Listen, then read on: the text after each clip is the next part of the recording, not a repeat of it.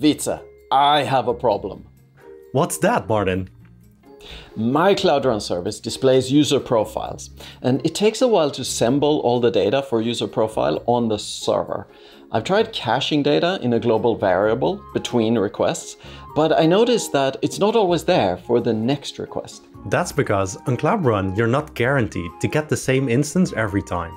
But we can make things better by turning on Session Affinity. Let me show you how.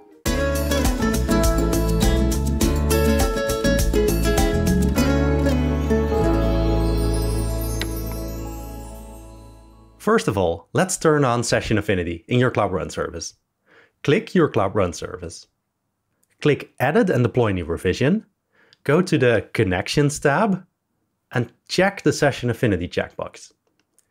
Then scroll to the bottom and click Deploy. Done! Now, what did that checkbox do? Will I see a new item on my cloud bill? No, it's included. It's just another toggle. Ah, I see. And what kind of apps is this useful for? Well, your use case is perfect. You're caching user-specific data that takes some time to generate the first time. Session Affinity will make your cache more efficient because Cloud Run tries to route requests from the same client to the same container instance every time. That makes sense. Another example is a game that uses WebSockets, and you want the player to connect to the same server if the socket is disconnected. Because you don't want to rebuild the entire game state in memory and introduce lag for the player. Got it. Session Affinity lets me cache data on the instance between requests. What about sessions? Many web frameworks like Express Session or PHP Symfony support server-side sessions, and I've used them for shopping carts and similar in the past. Can I use Session Affinity for these server-side sessions? I'm glad you asked, because you absolutely shouldn't. Cloud Run scales up and down, and that means it adds and removes instances. So the request can end up in a different instance that doesn't have your data. Think of this like a regular cache. Your code will run faster if the data is in the cache, but it shouldn't assume it's there. So how should I use server-side sessions in Cloud Run then?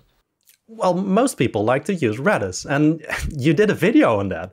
How to port stateful web apps to Cloud Run. Ah, right. Dina had looked into how to implement server-side sessions in Cloud Run, and we shot that video based on her findings. I'll add a link to it in the show notes. Oh, by the way, did you hear about this new feature that we added to Cloud Run? It makes it easier to create a memory store instance and connect your Cloud Run service to it. Yeah, I saw that in a video from the Cloud Next conference. So, back to Session Affinity. Let's say I'm not doing server-side sessions and I'm only using Session Affinity to help with local caching. I could still use Redis for that caching, right? Yes, you can use Redis for caching, but if you can easily recreate your data, like you did with the user profiles, it's cheaper and simpler to cache data in local memory instead of storing it in memory store. Ah, I see. Session Affinity makes a cache with user-specific data more efficient. But Wietse, I'm a developer. I want to know how this works. How does Cloud Run know where to send each request? Yeah, I can relate with that. I also want to know how things work. So Session Affinity is implemented using cookies. That probably means I will have to include this cookie when I make API calls from my JavaScript web app, right? Well, usually you don't need to worry about that. Many client-side libraries include cookies by default. But if you are using Axios, use with credentials, which will make Axios send the cookies. Ah, thank you for showing me, Wietse. And thank you everyone for watching. If you have any questions for Wietse or me, or suggestions for future serverless topics, please enter them in the comments below. We read every single comment. Until next time.